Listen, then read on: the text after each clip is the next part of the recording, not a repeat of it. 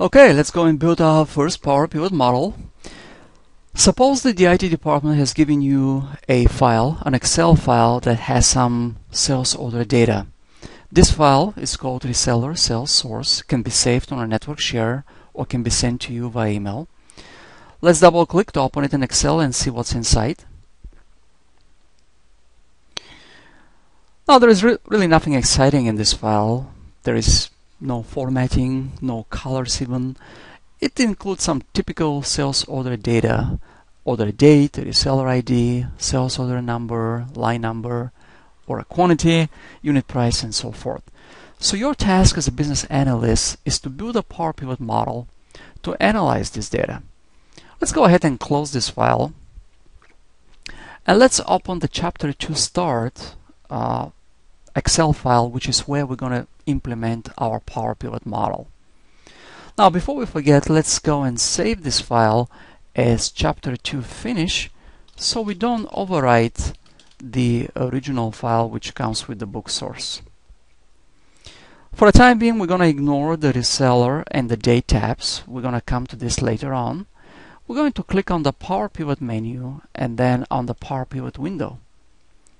The PowerPivot window represents the PowerPivot modeling environment, which is now empty because I haven't imported any data yet. Now, because PowerPivot is implemented as an add-in to Excel, I will have, as you can see, there are two windows in your taskbar: the original Excel window and the PowerPivot window. Now let's go ahead and import some data. Since I'm going to be importing from Excel, I'm going to click from Other Sources button, and in the Table Import wizard, I'm going to scroll down and I'm going to select the Excel file option.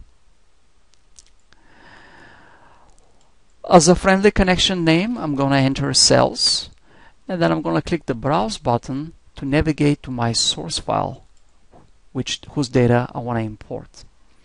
Since my file, the first row in my file represents the column headers, I'm going to click the Use First Row as Column Headers checkbox. Let's click on Test Connection to make sure that we can connect to this file, and let's click Next. Since the source file has data only in the first worksheet, I'm going to check the first checkbox, and I'm going to specify a friendly name, a sales, which later on is going to become the name for my table in PowerPivot. I can click on Preview and Filter button to preview my source data to see what data actually I'm importing. And then I'm going to click Finish to actually start the actual import process. As you can see, PowerPivot imports some 13,000 rows. Let's click Close. And PowerPivot actually creates a table, and that table is called Sales. So now I can go ahead and start analyzing data in my table to build perhaps pivot table and pivot chart reports. But let's say that I want to have some additional data, some additional reference data that would let me analyze this sales order data by additional subject areas such as reseller and dates. Now, if this information was provided to me by the IT department, I can import these files as well. But let's say that this is not the case, so I have to maintain this data manually in Excel. So let's go and click on Switch to Workbook to go back to Excel. And as you can see, the Chapter 2 file has two tabs, Reseller and Date. The Reseller tab is where I maintain a list of my resellers. So I have each reseller, each row corresponds to a reseller. And the reseller has an ID, phone, business type, name, and so forth. And then the Date tab, this is where I maintain my dates. So the first column, the Date column, represents the individual dates. Then I have a Month column to let me, so I can analyze data by months, quarters, years, and so forth. So let's go ahead and import this data into PowerPivot so I can use it in my reports. I'm going to click the Reseller tab, and I'm going to click Create Link Table. Because this Excel list has headers, I'm going to check that checkbox. I'm going to click OK. And the PowerPivot imports that data into my PowerPivot model. Let's right-click on Table 1 and rename that table as Reseller, because that's essentially represents my reseller list. And as you can see, this table has a special linked icon to tell me that the data is linked back to Excel. Let's go to Excel and do the same for the Date tab.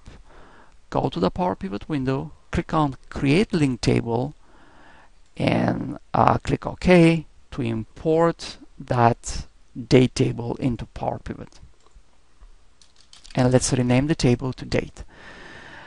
So now I have all my data. I have 3 tables, and I can go ahead and create reports. But before I do that, I have to tell PowerPivot how these 3 tables are related to each other.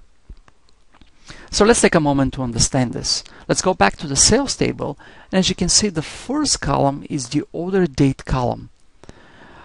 And if I go to the date table, I can see that the first column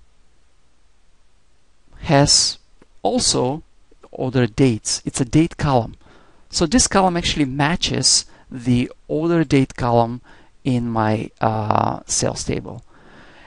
And the second column in the sales table is reseller ID.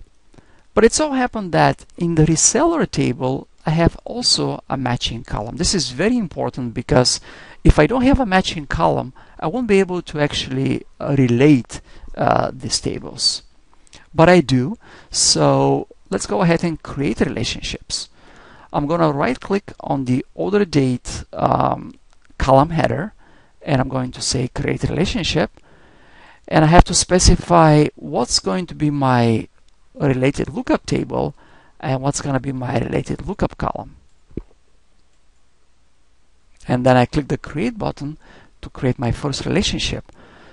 Then I'm going to right click the reseller ID column, and I'm going to create a relationship to the reseller table on the reseller ID column.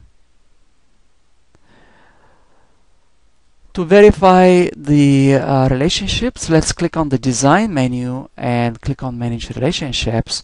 And here are my 2 relationships. Again, from the sales table, order date column to the date table and date column, and then from the reseller ID column in the sales table to the reseller ID column in the reseller table. That's pretty much everything that I need to start analyzing data.